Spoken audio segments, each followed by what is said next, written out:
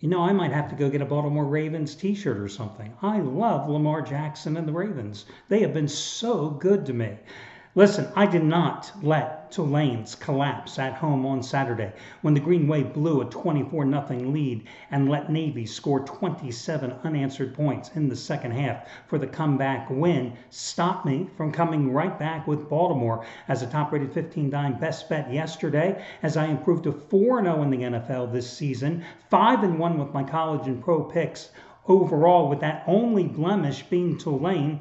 Again, as I said in yesterday's video report, you cannot let a loss, even a devastating loss like Tulane, stop you. You can't lament the losses, nor can you celebrate the wins.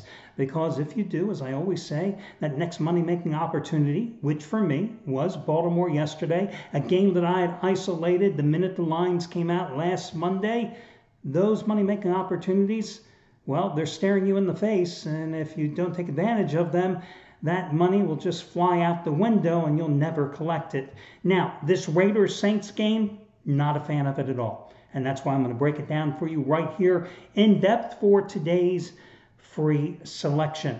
That quirky little stat that I told you, where you will find the straight-up winners will play out to about an 85 to 90% clip against the spread through the first 8 to 10 weeks of the season. I warned you after week number 1, where the straight-up winners went 15-1 against the spread, with the lone loser being Tennessee against Denver. I warned you that in week number 2, you were going to see two things happen. One, that trend would be tough to predict, because what would happen is the odds makers generally week number 2 are going to quickly readjust the lines, because they, like us, now saw what happened in week number 1, and that the dogs would come back and take a big bite out of everybody's ass in the second week of the season.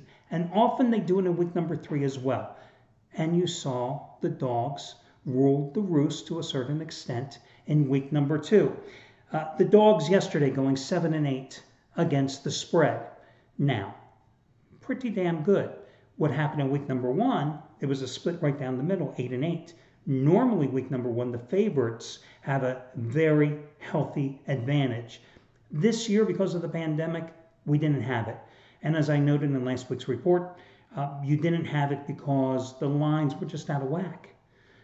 Numbers were not only soft, they just weren't even sharp, which gave us as gamblers an even bigger advantage over the odds makers. But because we didn't have preseason, we didn't have OTAs, we didn't have preseason training camp, you didn't know what to expect. But it only took the line makers 1 week of action to sharpen those numbers. So I'm going to tell you right now, week number 3, next weekend, again, dogs generally have the advantage. 2 and 3, weeks 2 and 3, that's how it usually breaks out. In terms of the straight up teams winning and covering the spread, 15-1 week number 2, 8-7 so far this week. That's not to be unexpected, but you watch. As we continue, we will see that trend starting to increase. It's a quirky little stat. And again, as I always like to say, you know, if picking a straight up winners led to making money that easily, we'd all be rich. We'd all be living in penthouses in Vegas. It's just not that easy. So let's talk about tonight. This is a tough game. Listen, the Raiders, 5.5-point favorite in their home debut. It would be nice if there were fans there, but that's just not real here in 2020. They are 2-1 in Monday night action in the second coming of John Gruden's tenure at the helm of the Raiders. You know, you look at last week's game, and I like the Raiders at Carolina. It was a game in which they scored in 6 of their first 8 possessions. They had 23 first downs in that contest. They were 6 of 8 on third downs. Derek Carr had a very good game, spread the wealth, completed 9, had completions to 9 different receivers in that game, 22 for 30, 239 yards, 1 touchdown. His offensive line afforded him very good protection, 0 sacks. But let's remember, the Carolina Panthers are in a rebuilding year. New coach with Matt Rule, new offensive and defensive coordinators, a Carolina defense that is starting 3 rookies, and it showed, and the Raiders took advantage. Josh Jacobs, 3 touchdowns, 25 carries, 93 yards. The Raiders were moving the ball. Did I mention it was a 34-30 final, right? What happened in the second half? Carolina and Terry Bridgewater had the Raiders on their heels for the entire second half, and it was a one-possession game, and the Raiders had to hang on for dear life. Now you have the Saints and Drew Brees coming to town. Well, listen, the Saints took care of business. They beat Tampa Bay. Did they beat Tampa Bay, or did the Bucs hand them that game? I say it's the latter. They took advantage of 2 Tom Brady interceptions, some special teams turnovers by Tampa Bay, and they capitalized.